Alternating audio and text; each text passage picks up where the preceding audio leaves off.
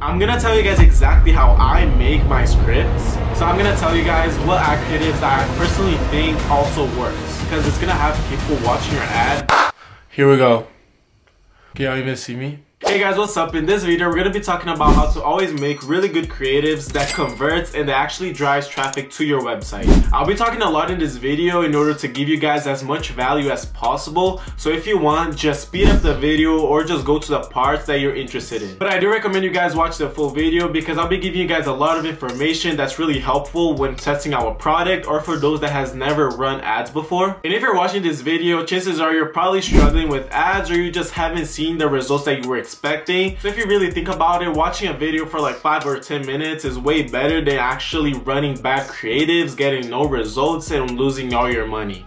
I also want to thank you guys so much for all the support. The channel is actually growing like crazy. So I did buy a new camera, new lighting, literally everything. I bought this little tree thingy right here just because I thought it would look good, but you can't even see it, to be honest. But yeah, all jokes aside, I really do appreciate all the support you guys are giving me, all the DMs. I actually got a lot of people reaching out saying how they found the video helpful. And no joke, those messages really does make my day, just because I think I mentioned this in my last video. I am really bad at making YouTube videos. I'm still getting used to everything. So yeah, if you do like the videos and find it helpful, just make sure you like, subscribe, and also if you have any questions at all or you found the video confusing or you're still not sure what to do after watching the video, just reach me on Instagram. I'll literally try to help you as much as I can and answer all your questions. Alright, but now let's actually start the video, because by the end of this video, you're gonna know what a really good creative looks like. I actually don't believe there's only one right way to make a really good ad creative, because at the end of the day, we're literally testing different products with different intentions. So with that being said, it all comes to your target audience. Your target audience are those who are more likely to buy your product. So for example, let's say that you're selling cookies to your classmates. If you know your classmates love dark chocolate but they hate white chocolate, you're gonna make sure that you bake those cookies with dark chocolate chips, because that's the type of chocolate that people you're targeting like. So basically, understanding your target audience just means knowing what people want so you can make a product that they will enjoy and actually buy. The number one thing you have to understand is that people open TikTok, Facebook, all social media in general only for entertainment. They are not with the intention of buying anything. It's actually your job to sparkle that feeling of need and want to your audience. And so far, I know you're probably like, yeah, duh, but how do we do that? Simply by understanding your target audience needs.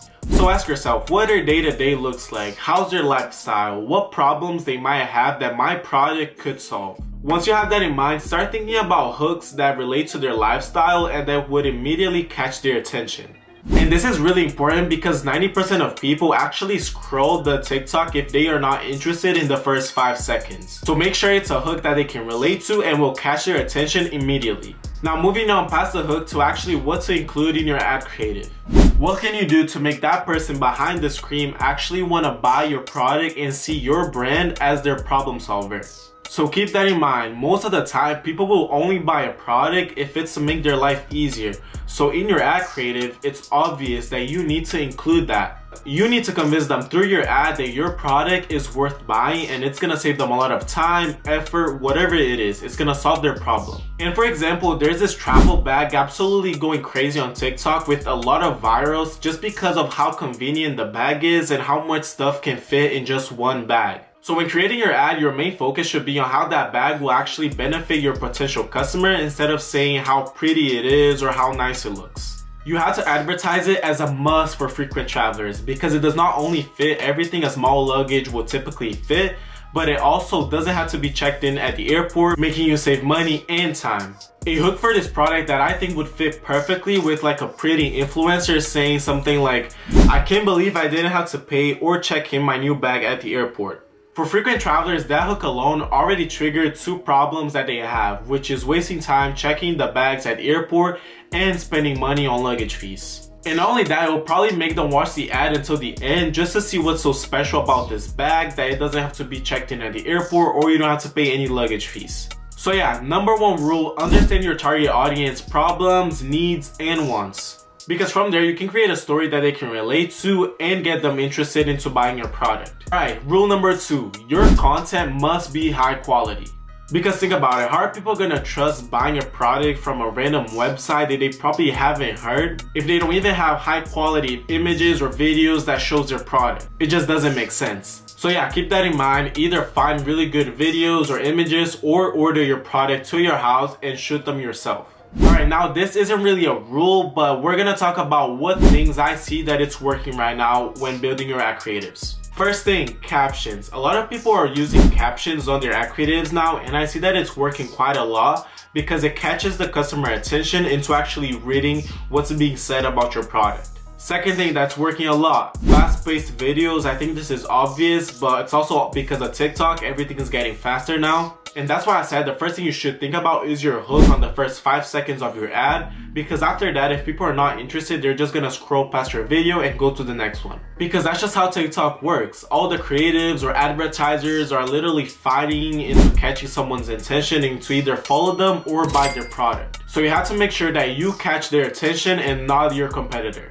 The third thing I've seen that's really working is actually seeing human testing your product. When AI first became a thing and more common, people actually did like seeing videos made by AI with voiceovers and robots. But right now what I've seen that they don't really trust AI voiceovers or whatever anymore just because it's not an actual person testing the product and saying the truth about the product. And by you having an actual person, a human, testing out your product, just showing how their experience was buying from your website, is just gonna make your video and your ad more relatable. Fourth thing, voiceovers. I did say AI voiceovers might not work anymore as much. They still do, don't get me wrong, AI is still a thing and a big thing. I feel like AI is not gonna go anywhere. But when I say voiceovers are actually human voiceovers, because me personally, I don't find AI robotic voices attractive at all. And an AI voice will definitely not make me wanna buy something. So what I have used and always worked has been human voiceovers, and that's just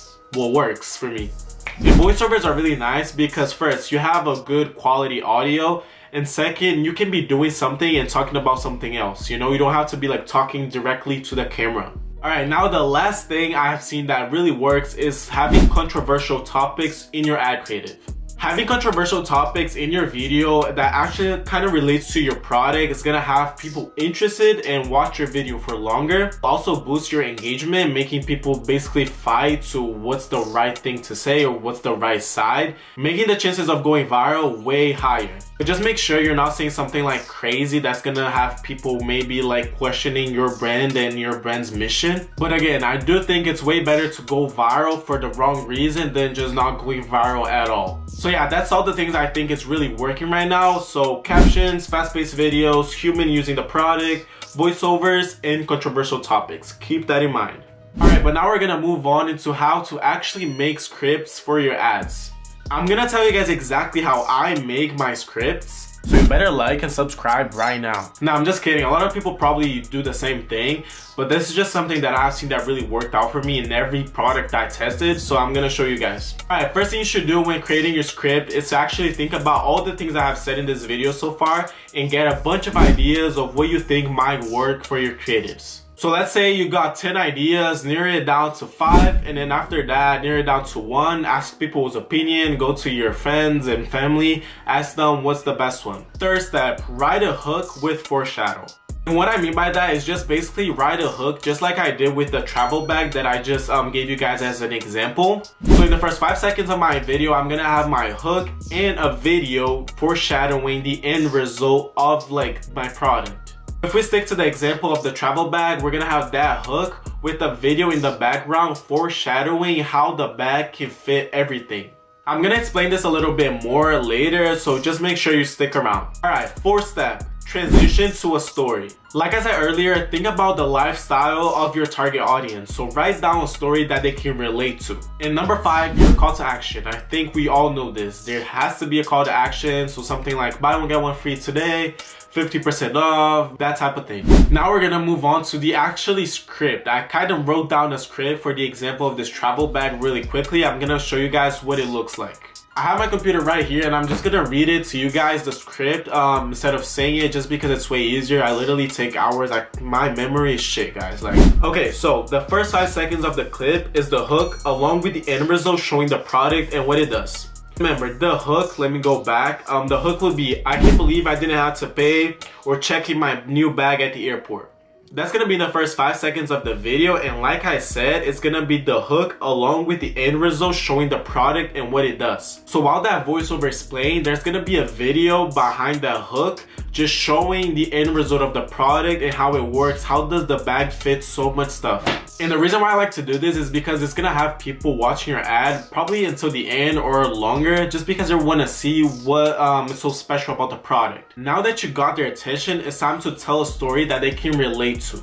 And that's why transitioning from the hook to a story is really important. So for example, let's say the 5 seconds is, I can't believe I didn't have to pay or check in my new bag at the airport, along with the clip of her, the influencer, all happy with the bag. So now transitioning to a story that they can relate to, there's a lot of things you can say, just make up a story. But for example, for the travel bag, you can just tell a story about how she bought the bag and wanted to see if everything people were telling and saying about this bag is actually true. So it's basically just a really fast-paced video of her just going through the airport and like seeing like, oh my god, I'm so scared. What if it doesn't work? What if the security stops me? So really just triggering problems frequent travelers have, which is like I said, wasting time on the airport, checking the bags, or spending money on luggage fees. Just making sure you guys are still with me and understood everything. So the first 5 seconds is the hook with the end result showing the product and what it does. So it could be something like the influencer all happy at her final destination, showing, oh my god, it worked, blah, blah, blah, blah, blah. Then you're gonna transition back to her telling a story until that moment, okay? So what happened before the end result? Basically just showing what a frequent traveler problems could look like and how this bag would just solve them, because they don't have to spend time checking in or spending money on luggage fees. And then for the call to action at the end of your ad, you can literally just use the video that you used in the first 5 seconds or another one, it doesn't really matter. Just make sure you put a little call to action.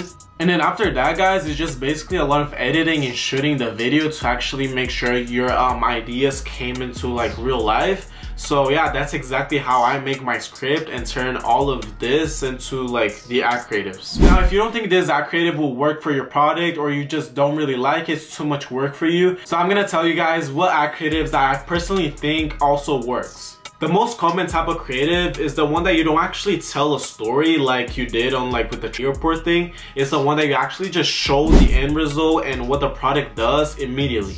And a perfect example for this is the posture corrector that I tested out with you guys on the 72-hour dropshipping challenge. The ad creative immediately shows how the product works and what it does, and people can assume that it's a posture corrector based on what they're seeing. So you're not really telling a story or what the product does or its features, you're just basically letting people assume what they want and how that's gonna help them. And like I said earlier, and I'm gonna say again, one that I do think works a lot is having controversial topics in your first 5 seconds. So that's gonna get your click-through rate up and your engagement up, showing your ads to a lot more people. And that could really work if the controversial topic is good and not really affecting your brand's image. So just make sure you're good with that. Also, another thing that I do think works a lot is just having a question on the first 5 seconds instead of the hook, because having a question is gonna make people relate to your video a lot more, because you're asking them like in specifically a question or whatever the question might be, and they're probably gonna watch the video for a little longer than just scrolling. Oh, and I also want to give you guys an update. Shrine did reach out to me and they did give me the link, so you can now go to the description, and if you want to get the Shrine theme that I mentioned in my last video. And if you don't know what the Shrine theme is, it's basically the one that I used in my last video and the one I personally use to literally just run all my products,